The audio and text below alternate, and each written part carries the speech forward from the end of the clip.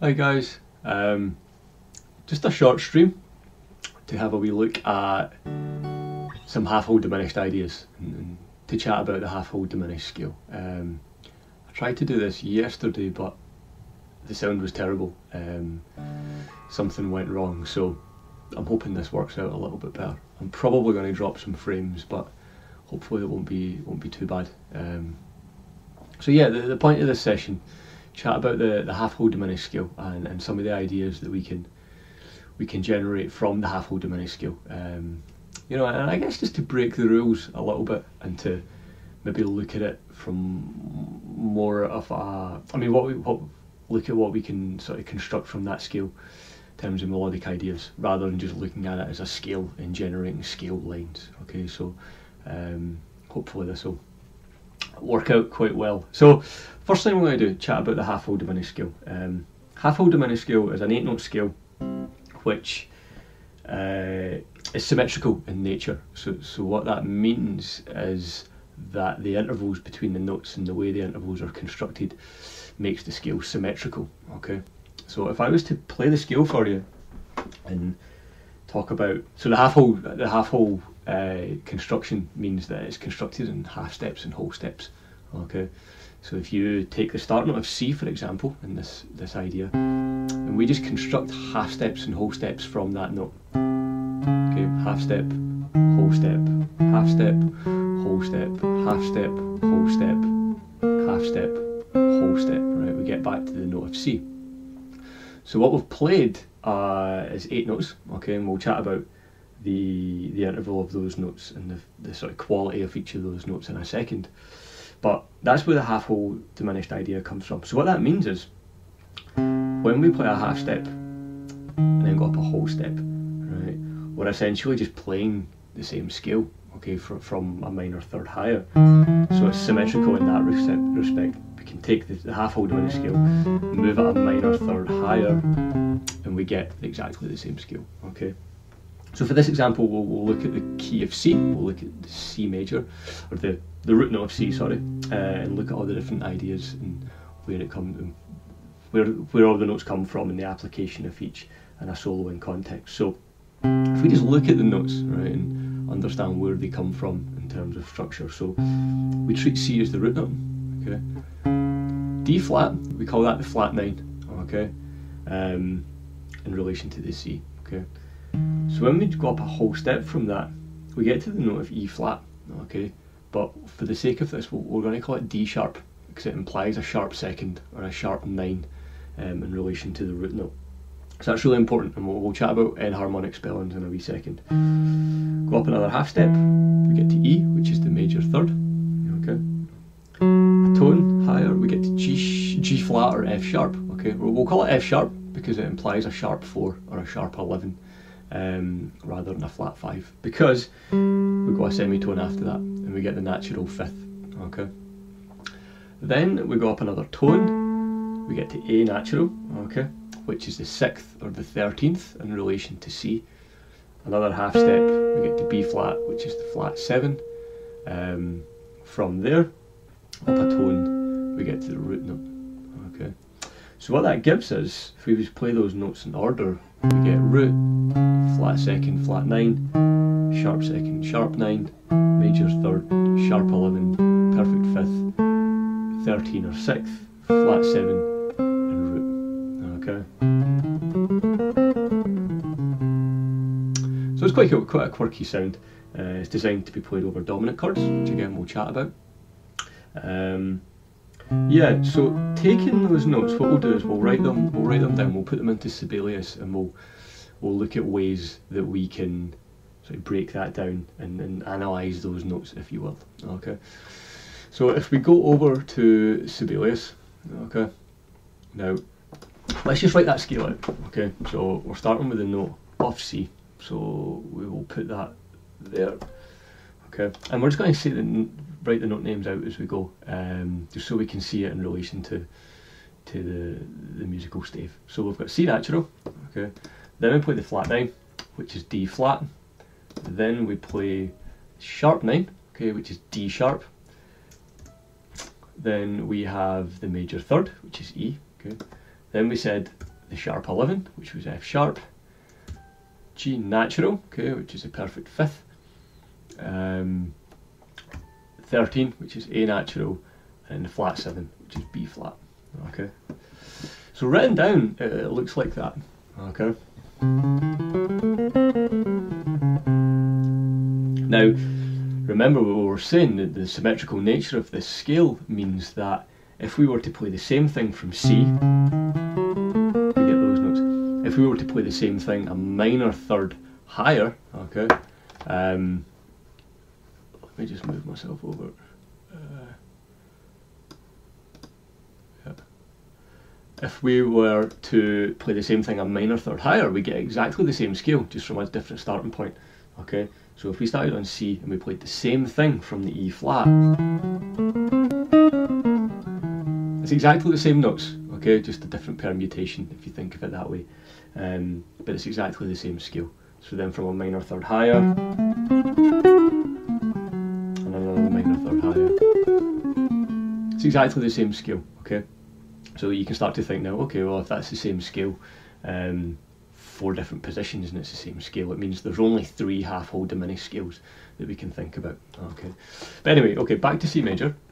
So what we can do with this is we're just going to think all the different options in terms of solo and some information that we can dissect from this scale. So we have to think of enharmonic spellings here just in order for it to work.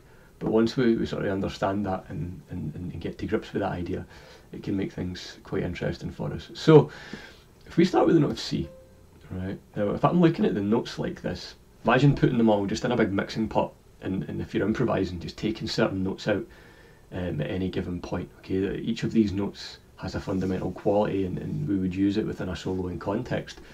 So looking at this, what I can see is that the notes of C, E, and G, okay, that gives me a C major triad. Okay, so from that, if I just play those notes, C, E, and G within that scale, I've got a C major triad. Now, although it doesn't look like that because I'm not playing the 1, the 3, and the 5 off the half-whole diminished scale, I am managing somehow within the notes that are contained within the scale to bring out that C major triad, and we can see highlighted in blue where those 3 notes are. Okay, so that's quite cool. Then what we can do, right, if we think of the E flat note, okay, or the D sharp, sorry, we have to think the enharmonic spelling, but if I think of the D sharp note, think of the enharmonic equivalent to that, which is E flat, okay. Now an E flat major triad has the notes of E flat, G, and B flat, okay, so D sharp, G, B flat, okay. For all intents and purposes, that gives us an E flat triad, or what sounds like an E flat triad. Okay, although it's D sharp, enharmonic spelling is E flat, we can see the E flat major triad within that scale. Okay, so what we've got is C major triad and E flat major triad. Now, starting on the note of F sharp, okay, which is this one here, we do the same thing. An F sharp major triad has the notes of F sharp, A sharp, and C sharp. But if we think enharmonic spellings, we've got A, F sharp, okay. Instead of A sharp, it's B flat, which is the same thing. And instead of C sharp, it's D flat, okay. So putting those notes together, we've got an F sharp major triad. Okay.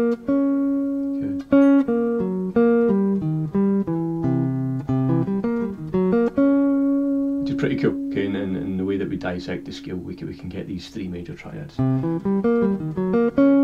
Okay. Then, finally, we start on the note of A, okay. Now, an A major triad has the notes A, C sharp, and E. Obviously, we're thinking enharmonic spellings, so instead of A sharp, it's D flat, okay, so we've got A, D flat, C sharp, and the note of E. So we also have an A major triad, which is cool. Okay. So we've got C major, E flat major, F sharp major, back to C major as well. Okay.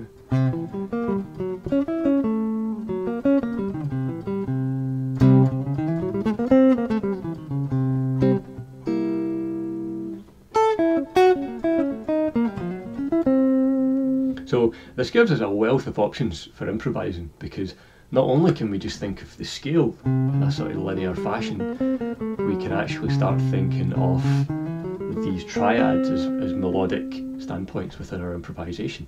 Okay. Again, maybe I should have said this. Maybe a prerequisite for diving into this stuff is make sure you understand your triads and make sure you can sort of play triads in a variety of inversions and all that type of thing. It makes it a little bit easier in the long run. But with that in mind, we can now start developing some ideas using these major triads, which we'll look at in a second. Okay. So what this means, and what I like to do, okay, we've established that the C half whole diminished scale can be repeated in minor thirds along the fretboard. It gives us just the same scale, but in different places, okay? So what that means is if I just add some text here, we've got C, I like to think of E flat, okay?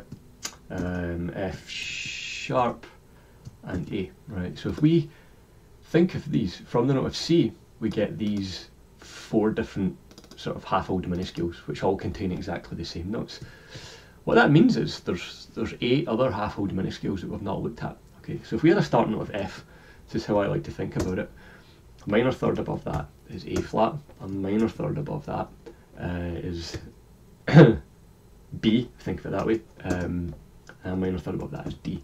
Okay, so if we were to play a half whole diminished scale from the note of F,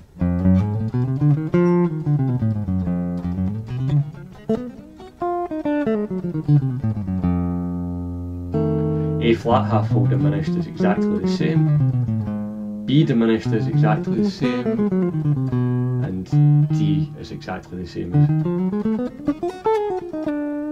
They're all exactly the same scale, okay? So we've covered 8 out of the 12 keys or diminished scales that we can think of. There are only 12 major keys, okay? So then if we pick a note that we've not looked at yet, we've not played G, we've not played B flat, we've not played D flat, and we've not played from E. So if I just start from G, we have G, minor third higher is B flat. Let me just move this up. G, B flat. From that we have D flat, and then landing on E, okay? So what I like to think about is categorizing the diminished scale into these 3 sections, okay? So what that means is if I was playing over some sort of C chord, C altered chord, C dominant chord, sorry, not altered, I could think C half whole diminished, I could think E half whole diminished, F sharp or A half whole diminished. Likewise, if I was playing over an F sharp 7, I could think A half whole diminished, C half whole diminished, E flat half whole diminished, okay? Just because of the way they interact, they contain exactly the same notes. So it means you're only really learning 3 sections or 3 sort of what I call sections: C section, F section and G section, and within that just understanding how they're interchangeable. So it's quite cool. It's a good way of sort of looking at it and developing ideas. Okay, so in short, if I'm thinking C7,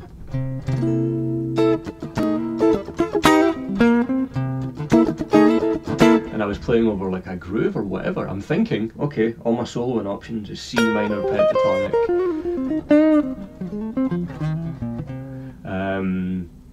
you know, blues scale pentatonic, major pentatonic, E minor 7 flat 5 arpeggio. But I'm thinking, in order just to create tension, I've got a C major triad, I've got an E flat major triad, an F triad, F sharp triad, and an A major triad. And I can just superimpose these over the chord or the vamp or the context of whatever I'm soloing in. I can just play these triads and it can sound quite cool. Okay. So if I put a backing track on, have a wee listen to this. This is just a C7 sort of funky groove thing. Okay. Now I'm just going to play each of these triads over the top, and hopefully you can have a wee listen to how that sounds. Okay. So, this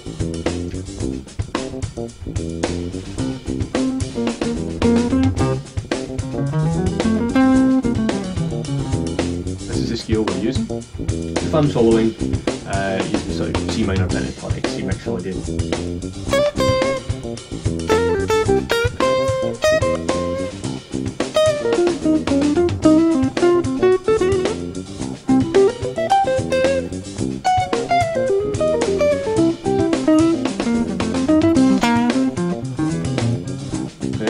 I did then is I played F sharp, C,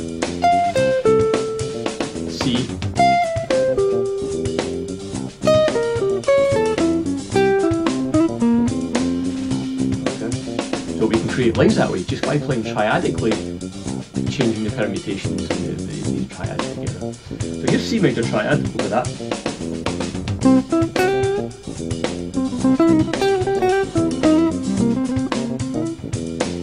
Works perfectly well.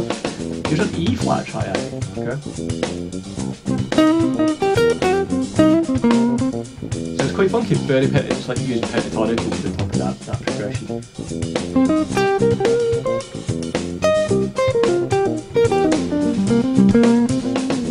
Pretty cool. F sharp's the next one. So this is almost the tritone sub of the progression of a C7. So it can sound quite flashy.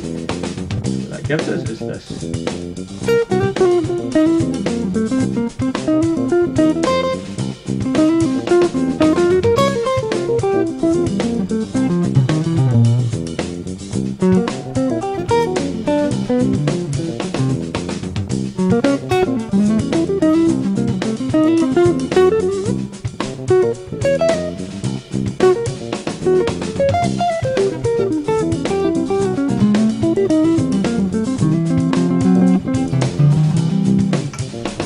And then A major is quite cool. What that gives us is 13 flat 9 in A major third.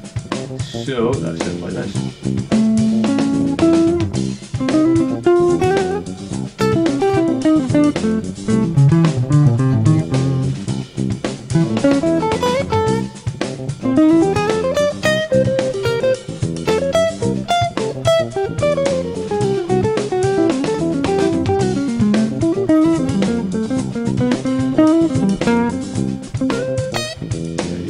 They all have different qualities and they all have different sort of extensions to the chord, okay, which we will chat about.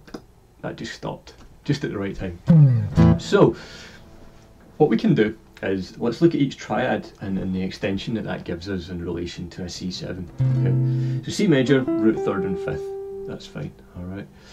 Now, if we take the E flat triad, what that gives us is E flat, D sharp, which is the sharp 9, the 5, and the flat 7. Okay. F sharp gives us the sharp 11, the flat 7, and the flat 9. Okay. And A gives us 13, flat 9, and major 3rd. Okay. So they all give us different extensions over that chord that we can use, just to give it a little bit more colour and flavour. So that's quite cool. So it's a nice thing, you know. It's just to know what those extensions are and how they can be used within a soloing context over the chord. Okay. So yeah, hope that's been of use to you. Give it a try. See what you can come up with. Generate ideas. Make exercises out of it. It all works in minor thirds. It's all symmetrical. All right. So whatever triad you pick, if we take an E flat triad, okay, second inversion, we can just move that shape up a minor third. We get F sharp, A. Very fusion-esque sound. You hear a lot of fusion guys do that.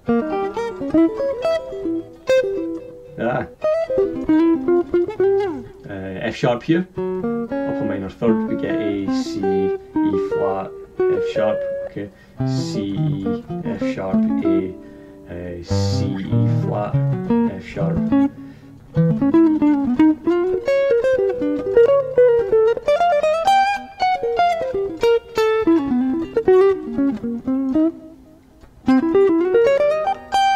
So you can mix it up as much as you want, different permutations, and doing different things with it. Guys, thanks for watching. There's one of you who hasn't commented, so that's fine. If you've got any questions, please drop me a wee message. I hope that's been of use to you. I'm going to do a video in the next few days where I chat about chords and how we can use chords from the diminished scale. It works exactly the same way, so maybe spend some time looking at the triads and the scale itself, and next time we'll chat about chords, and that should make a little bit more sense to you once you've got it under your fingers. Guys, thanks for watching. Really appreciate it, and I will see you next time. Alright, thanks a lot.